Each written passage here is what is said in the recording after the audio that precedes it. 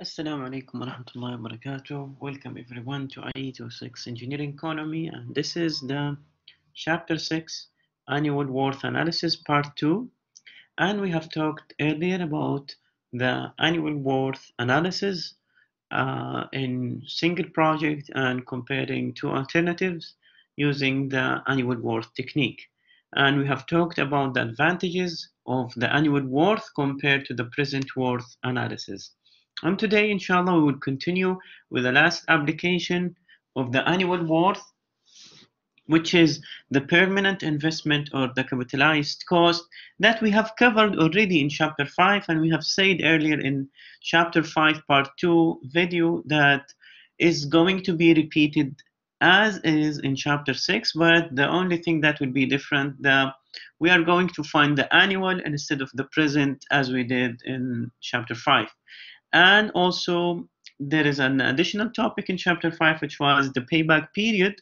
And we don't have any more applications in chapter 6 other than the capitalized cost. So that's what makes this chapter is more easier than chapter 5 in terms of the applications. So let's have a look on the formula that we already covered earlier about the capitalized cost, which is um, the P equal the A equal P multiplied with the I, and we have seen it that in chapter 5. And let's see the example of chapter 6, which is the capitalized cost example.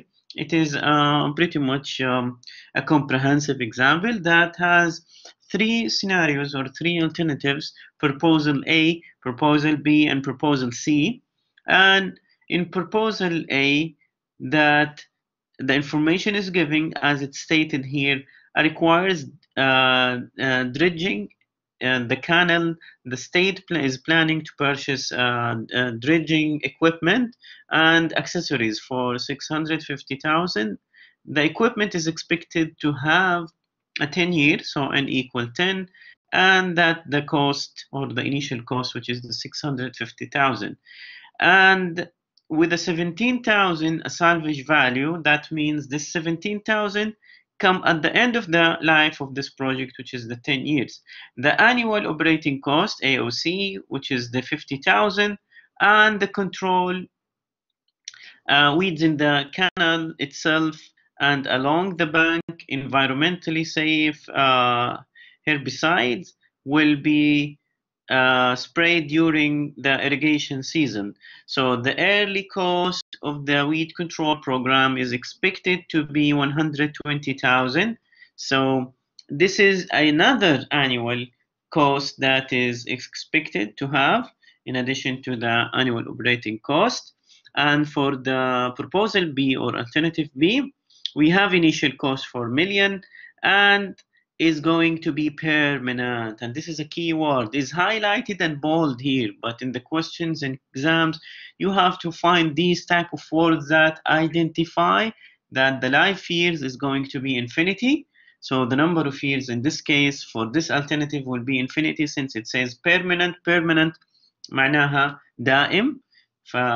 This means that it's going to be for infinity number of years, but minor maintenance will be required every year, which means its annual operating cost for 5,000, and repairs will have to be made every 5 years, and that will be at a cost of 30,000. Remember, this cost, the 30,000, we have covered it in the capitalized cost in video of chapter 5 part 2, when we have talked about the recurring payments, and this is part of the recurring. That's mean is periodically appeared, and here is a payment that is not an annual, but is after 5 years. Okay, every 5 years. And how we deal with that? We will deal with it as we have used in chapter 5. And the last proposal, which is C, the initial cost is 6 million, and the operating cost is 3,000, and the number of years is 50. So, and a life of 50 years compared to the alternative. the annual worth, use the annual worth and the interest rate 5% to evaluate each alternative and decide about which one is better for the agricultural project. Okay, so let's see the proposals, how they are breakdown in the cash flow. So proposal A, this is the first one, is 650,000 initial cost, and then we have 170,000 is annual operating cost, and a salvage with the inflow that placed on the last year, which is the 10 years, as stated in proposal B.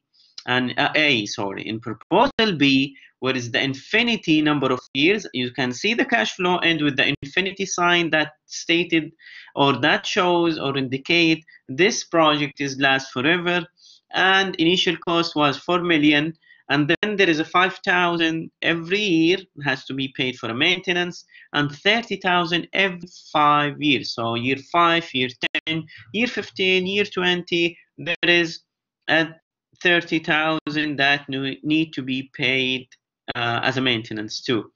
And for the last proposal, which lasts for 50 years, as stated in the example, there is a 6 million that is initial cost, and 3,000 was an annual operating cost.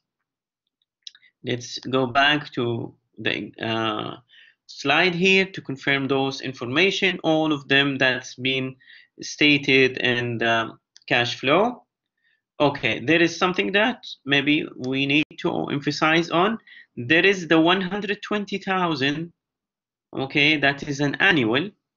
And also we have another annual, which is the 50,000. If you add the 50,000 to the 120, you will end up with the 170,000. And that's why the annual is here 170, is the 120,000 plus the 50,000, because both of them are annual every year.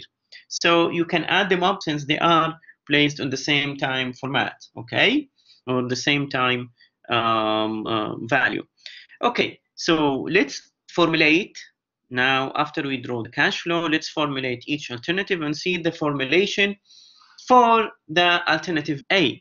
And alternative A, since we need to convert all the values, we need to convert them to an annual, not present as we did in chapter 5. So the present, the 650,000, need to be converted to an annual, and since it is present, the formulation for a present to annual is A given P. Since the P is given for the 5% and the number of years is 10, and you multiply it with the given present with a minus sign. Don't forget the sign. Make sure that if it's outflow, you put a sign with a minus, inflow with a plus sign. As we have the salvage here with a plus sign, and A given F. Why is A given F? Because it is placed on year number 10, and you want to find the annual from the future for those number of years from 1 to 10.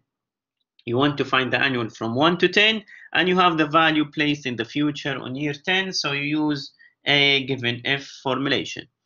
And then minus 50,000 and minus 120,000, which is exactly the minus 170,000. If you want to break them down, you want to add them and put them with a minus sign, as in the cash flow, both of them are correct, because minus 50,000 and minus 120,000, they add up to be minus 170,000. Okay, so when you place those values from the table, you will get the minus 252,826 and 67 hundredths per year.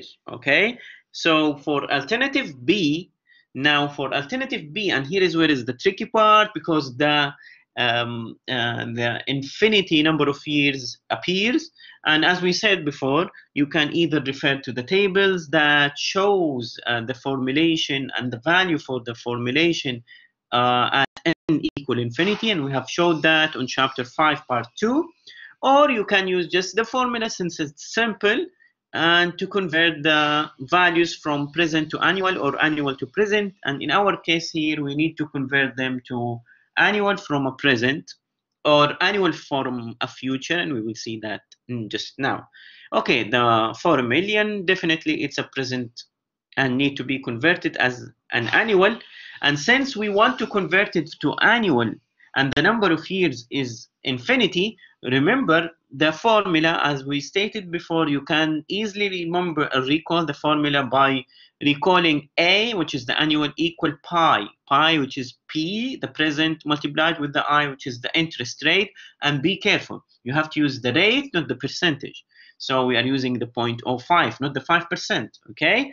So multiplying the present, which is the 4 million, 4,000 K, just to make sure that you got the numbers right and no one will ask this question here. This is 4,000 K, which means 4 million, okay? So 4,000 multiplied with 1,000, that means it's 4 million, okay? And multiplied with the rate, which is 0.05, and that is the conversion to the annual from present for the number of years infinity. Minus 5,000, no need to convert it since it is already an annual for infinity. And then here is the part which is even this one, it comes easier in chapter 6 compared to 5 because it can be done in one step, which is you multiply it with the converting the future value. As we said before, we deal with the first one and no need to look to the coming recurring values. So the first one appeared on year 5, which is the 30,000 here at year 5. You convert it to an annual from future. And how you do that?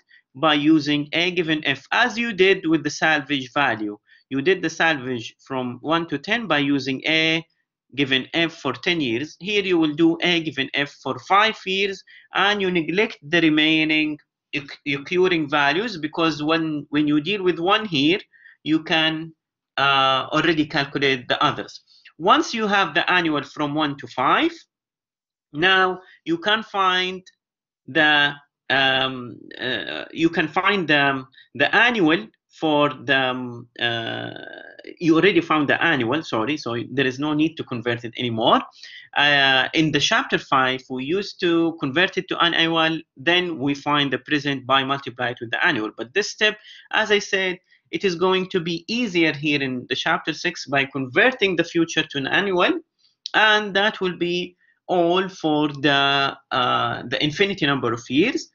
Remember, you are finding the annual from 1 to 5, and that is exactly the one the annual is going to be used for all the number of years coming. So this value here found in this bracket, it is equivalent to all the annual from year 1 to infinity, because dealing with the annual from 1 to 5 is going to be applied for all the other 5 years. So you will end up with having the same exact value, which is the 30,000 multiplied with a 0.18, okay? So when you calculate this from the table, it will be 210,429 and 25 hundredths per year.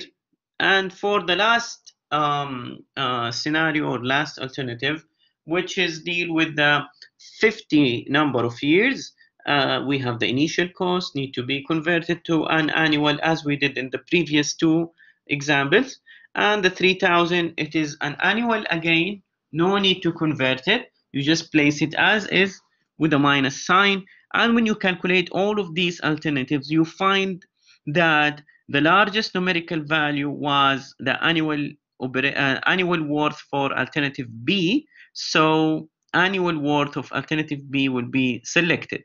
Again, to highlight the main idea of this example, nothing new compared to the previous examples we have covered in chapter 6. The only part that is new, which is 30,000, and the number of years when it comes to infinity. So when the number of years comes infinity and we have recurring, and if you ask what is the recurring mean, go back to chapter 5 part 2 video recorded, and you will know what is the recurring means. Since we have a recurring that appears every periodic number of years, you find the annual from the future, the first future one, and you neglect the others. Once you have the annual for that future value, you already found the annual for the remaining number of years. So imagine if this 30,000 was appeared every 10 years, not 5 years. So you will have A given if for 10 years 5% multiplied with the 30,000, and that value will be exactly the annual that is used from year 1 to infinity with no changes further needed. So I hope that is clear, because this is the only part where it's new compared to the previous applications that we have done in chapter chapter 6. We will discuss that in coming examples when we solve problems for chapter 5 and 6, and I will do an exclusive video just to compare the present to an annual in terms of the concept, in terms of the reality use, and also in dealing with the recurring values that appeared in the capitalized cost case. We'll see you soon in the next video, and if you have questions, just write them in the post or when we meet in the next class. Good luck.